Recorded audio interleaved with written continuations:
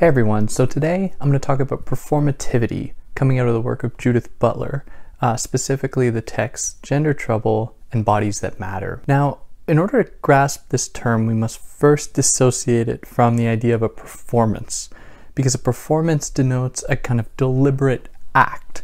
So like actors or, people in any other kind of demonstration that are performing something. When Judith Butler talks about performativity, she's talking about day-to-day actions that go unnoticed.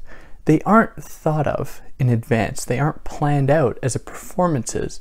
They are rather spontaneous and they happen sub or unconsciously. Now, before jumping into it in more detail, I just want to say, if you want to follow me on Instagram, you can do that at theory_and_philosophy to see mostly pictures of my cats.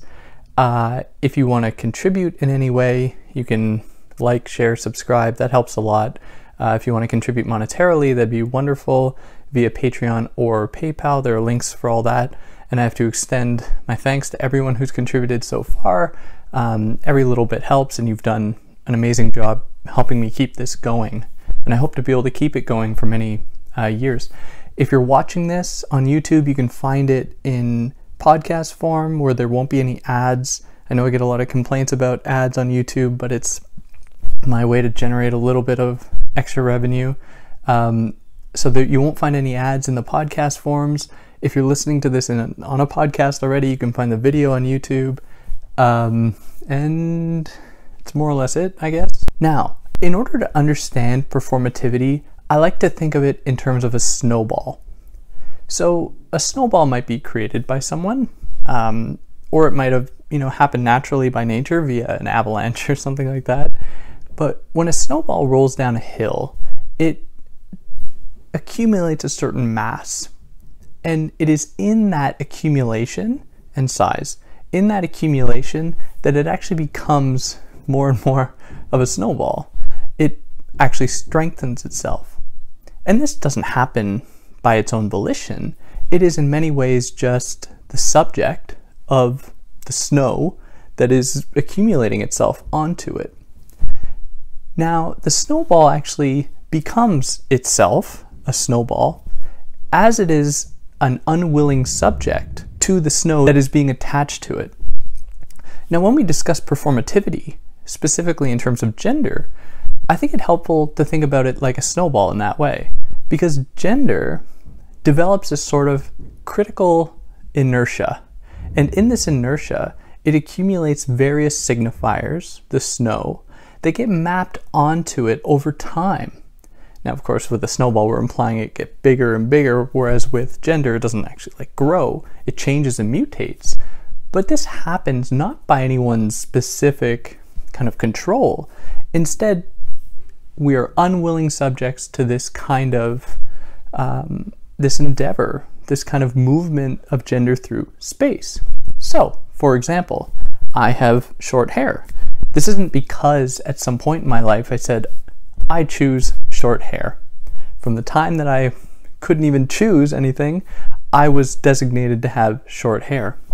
And the same for those people that chose for me when they were young, and before then and before then. So there was a kind of steady progression here. No one chooses this. It rather happens by certain societal, cultural forces that all point to the designation of certain people to look and act a certain way in accordance with a cultural, social, political belief about how they should look. And this looking, this kind of act of self-presentation, is performativity, but it isn't chosen. I really need to emphasize that. There's no volunteerism behind it. It just happens to us. And we are all subject to this. Because we're talking about it in terms of a performance, even though it isn't a performance, but the kind of act of displaying oneself, we'd be all too quick if we were to say, oh, well, this is, a capitalist invention because of the way that marketing happens, because of the way that we are sold, especially in the case of women, sold like makeup and skincare products and everything like this. And it becomes all about presentation. Butler's like, no. She's describing a situation that happens all the time.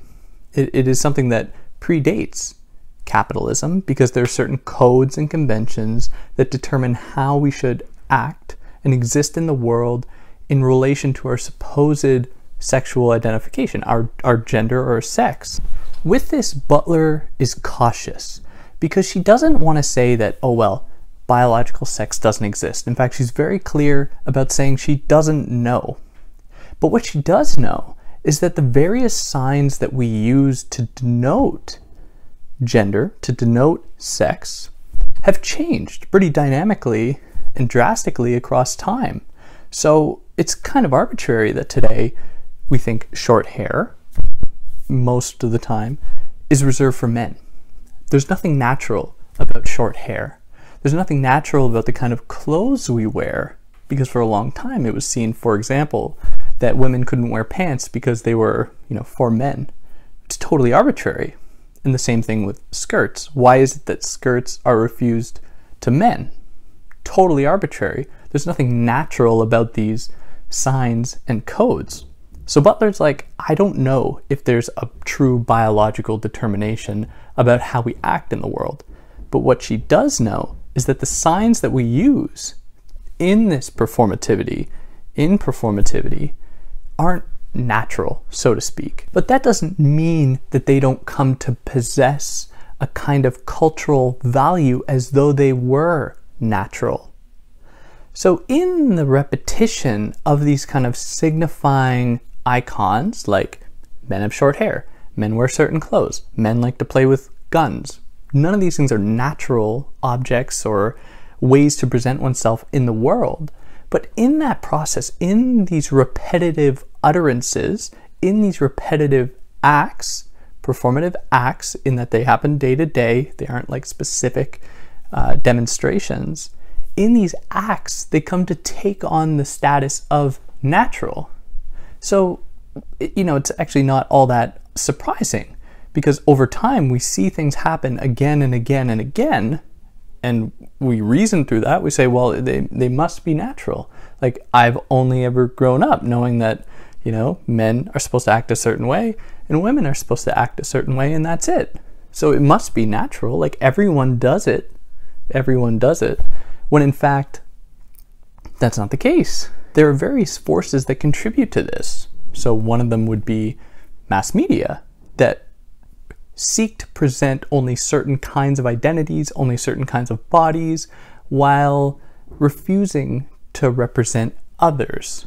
So if you watch any kind of like television show, for instance, certain people are meant to look a certain way. Women aren't allowed to be fat. Men are, for some reason.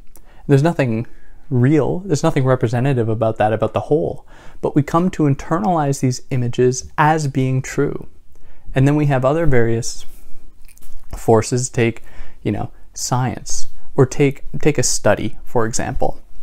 So if we have a situation in which people are formed to act a certain way through repetition, not because of a natural predisposition that they have, let's say we were in a situation like that, which we are, and I were to perform a study, and I took a random study of like 10,000 people, men, women, people who identify as such, and I were to say, fill out this survey about what you like.